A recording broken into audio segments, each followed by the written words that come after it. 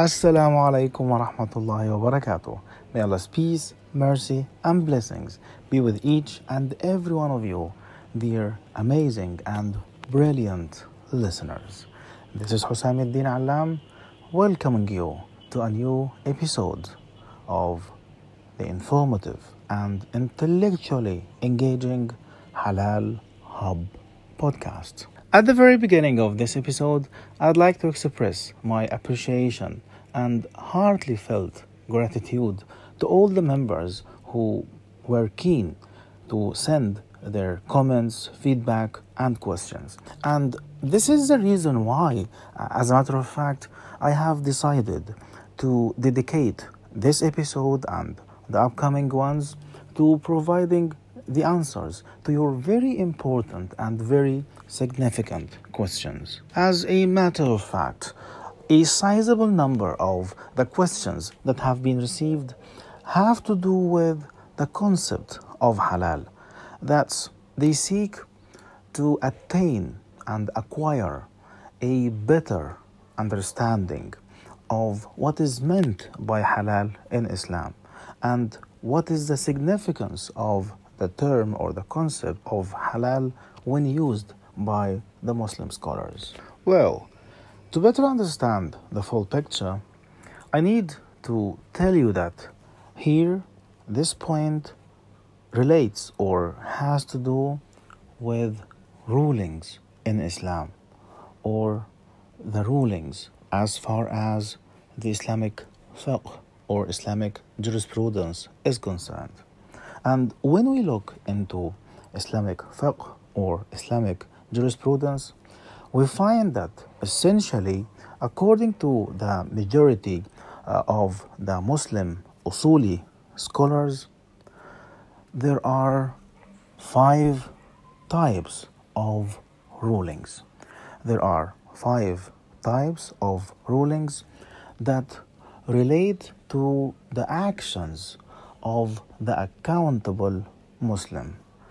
In other words, when it comes to do's and don'ts in Islam, we have basically 5 types of rulings.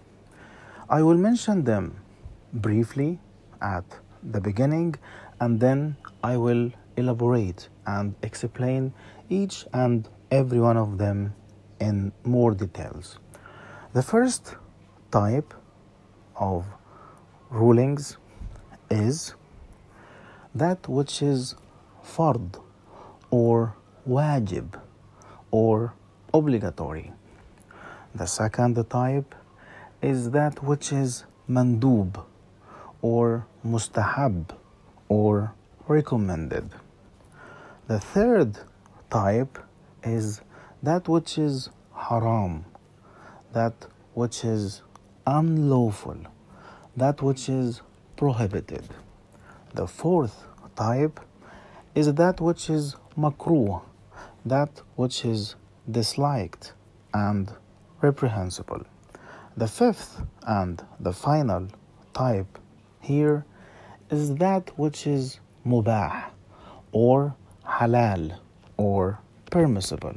With that in mind, let's now take a deeper look into each one of the previously mentioned rulings. The first is that which is wajib or fard or obligatory.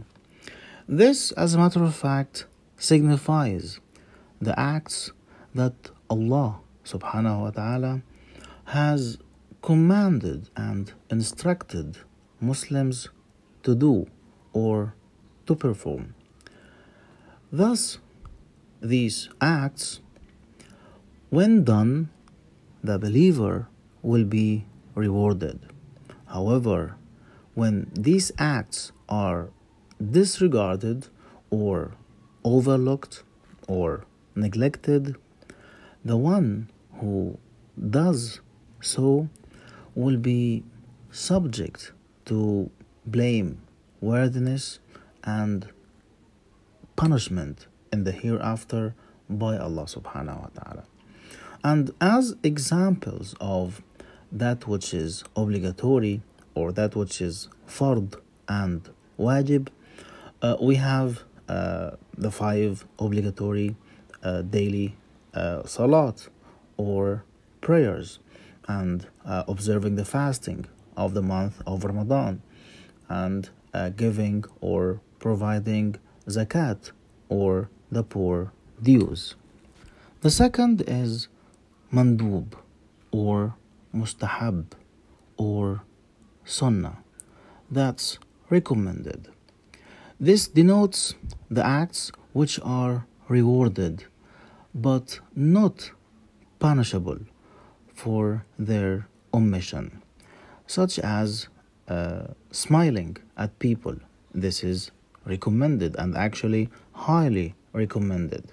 Also, we have, for instance, initiating salam or the greeting of salam, and that's by saying assalamu alaikum when we meet someone. Also, when it comes to removing harm from the street, this is also another highly recommended act. So these are examples of that which is highly recommended or that which is recommended. The third is haram or mahdhur or prohibited and unlawful. This denotes the acts that Allah subhanahu wa ta'ala has declared to be unlawful and prohibited. Accordingly, those who leave them and stay away from them or abstain from committing them or falling into them will be rewarded by Allah subhanahu wa ta'ala. However, those who engage in them or fall into them will be blameworthy and punishable by Allah subhanahu wa ta'ala. For instance, we have oppressing others or having an illicit sexual intercourse or consuming alcohol. All these are examples of acts or doings that are haram or prohibited. The fourth is that which is makruh or disliked or reprehensible. This denotes those acts that Islam urges the believers to avoid and to stay away from. Those who avoid them will be praiseworthy and rewarded by Allah subhanahu wa ta'ala. And those who fall into them or those who do them will not be subject to the punishment of Allah subhanahu wa ta'ala. Such acts of makruh include fiddling with one's fingers during the prayer, for instance. The fifth is that which is mubah or halal or permissible. This denotes those acts that are neither forbidden nor recommended. They are rather neutral and thus subject to neither reward nor to punishment. And they include acts like eating, drinking, and talking and playing sports. However, let me tell you a very important point here, and that's through the intention of the Muslim, they can be rewarded for conducting or carrying out an act that's halal, and that's when they have the sincere intention to get closer to Allah subhanahu wa ta'ala. So for instance, if my intention when I eat is to have the power and the energy to do my job and to carry out my duties towards my spouse and towards my family, with doing so, what is mubah becomes rewardable, because here we have a coupled intention that moved this act from being merely neutral into an act that is rewarded as it is intended to seek the pleasure of Allah subhanahu wa ta'ala. In view of what is previously mentioned, now we have a better understanding of what is meant by halal or permissible or mubah. So when we say this transaction is a halal one, i.e. it is one that is not prohibited, it is one that is not haram, and in addition to this, it is one that is free of any quality of being makruh or disliked or reprehensible. And this is very important, and we will see, for instance, in the upcoming episodes, how is it is very vital to ensure that when the believer or when the Muslim is engaged in a transaction, is that it is one that is free from, and it does not involve any form of exploitation of the need of any other human being. With this, we come to the end of this episode. Please feel free to share your questions, feedback, comments, and suggestions. And kindly remember to share the episode with everyone else so that they can benefit from the content. And finally, remember to kindly subscribe to the channel so that you stay updated.